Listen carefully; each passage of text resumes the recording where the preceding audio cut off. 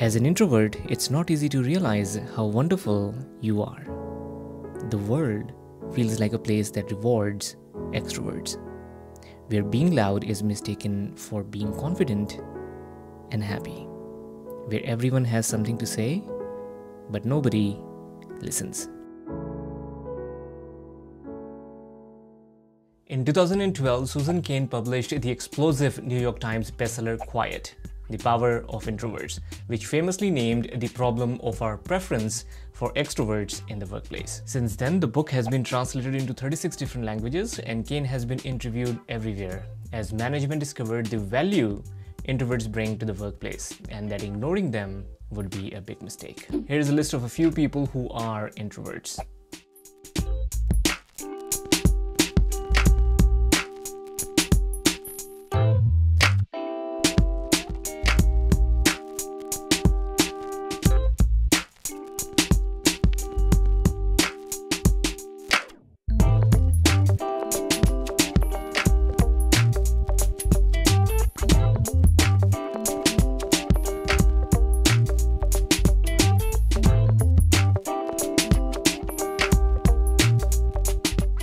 Hey friends, welcome back to the channel. If you're new here, my name is Vibor. I am an executive agile and leadership coach based in Toronto, Canada. And this video is the third and the last part in a three-part series about how to make people talk. The links to the last two videos are in the description and in the comments in case you want to check them out. As a reminder, everything I mention is going to be linked as timestamps in the video description if you're watching this on YouTube, so do feel free to skip around the video if you feel like it. For now, let's get started.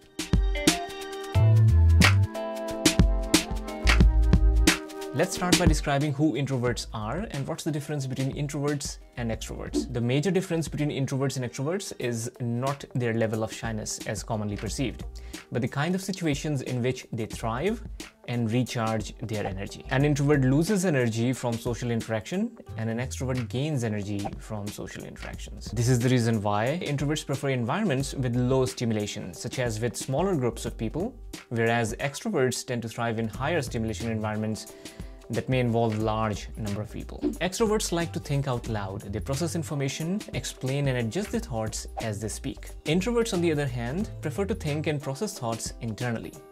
They speak low and slow, pausing frequently and using shorter sentences. And because of this reason, they get interrupted a lot by extroverts in meetings, making them think that it's a good idea to just keep mum. Now that we know the differences between introverts and extroverts, let's see how it's like to be an introvert in a meeting. Imagine you are an introvert. You are sitting around a table in a meeting room with 10 other colleagues. Your manager asks everyone for their input on a governance issue which you're not familiar with. While most of your extrovert colleagues are calling out ideas, your heart begins to pound. Suddenly, the room starts to feel warmer. You still don't know what to say. Your palms are sweaty, and you are thinking, how on earth is everyone coming up with these ideas so quickly? After a few minutes of racking your brain, you get an idea worth sharing. But by the time you're ready to force yourself to speak, the discussion has already moved on to the next topic. Now hold your feeling right there. Let us know in the comments how you're feeling right now. When introverts are in the same meeting as extroverts, they may feel a little slow. As facilitators, it's therefore important to recognize these differences and take steps to ensure that everyone is able to fully participate, making the meetings truly productive. Here are 5 tips to help you do just that. Number 1, make an eye contact. When requesting input during a meeting, try to make eye contact with the people you want to speak next. Introverts struggle to find the right moment to jump in. When the discussion is lively with people freely sharing their ideas one after the other, it can be difficult or uncomfortable for the introvert to cut in. They may have amazing ideas that they want to share, but every time they open their mouth, another voice beats them to it. This can be really exhausting when it happens several times in a row. When you make an eye contact with an introvert, it gives them a signal that now it's their turn to speak. Now, I'm not saying that you should stare at people, making them feel pressured to respond. Just a quick 2 to 3 second glance before you move on to the next person is more than enough. It'll help you form a connection with each participant and remind them that you value their input. Number 2, 5-minute rule. Research shows that people who do not speak within the first 5 minutes of the meeting are unlikely to speak for the rest of the meeting, which is pretty scary. if you ask me. So the idea is to try and get people contributing within the first 5 minutes of the meeting. Now, there are gazillions of ways to go about doing that, but the easiest way is to ask everyone to provide a 60-second intro about themselves. Now, if you already know who the introverts are in the group, I suggest you start with them. Number 3, use paired conversations. You must have noticed an increase in the breakout sessions in meetings nowadays. Almost every online tool has this feature called breakout rooms. But have you ever wondered why trainers and facilitators look for opportunities to send people to breakout rooms? This is because people who feel uncomfortable talking in front of the larger group feel quite at home when given a chance to speak in a smaller group of 1 to 2 people. And the reason for that is it is difficult to withdraw from a peer conversation. So use breakout rooms. Number 4, do not expect perfection. Now, introverts love to think. This passion to think often leads them to overthinking and perfectionism. Now, I'm just going to guess a random number here, and if I'm wrong, please let me know in the comments. Almost 90% of the time, we do not need perfect ideas in a meeting.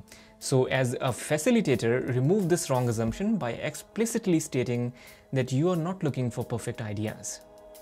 You are looking for a conversation. Half-baked ideas would do as well. Number 5. Look out for interrupting extroverts. Now, this is more common than you might imagine. Because extroverts contribute more frequently and with more volume than introverts, it makes it easy for the participants to see an extrovert's contribution as more valuable regardless of the content. So be on the lookout for extroverts who interrupt introverts in the meeting to explain something that introverts actually know more about, or when they try to take credit for ideas generated by introverts. This is a communication issue more than a personality issue. So if these problems keep happening, ask your best communicators to lead by example.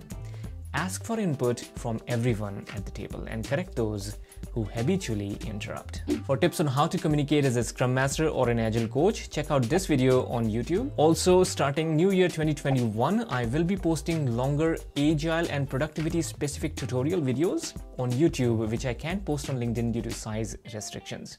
So if you haven't already, then please consider subscribing. This ends this video and the video series on how to make people talk in meetings. If you liked this video, then please do not forget to give it a thumbs up. Also, please do not forget to provide your valuable feedback in the comments. I'll see you in the next video.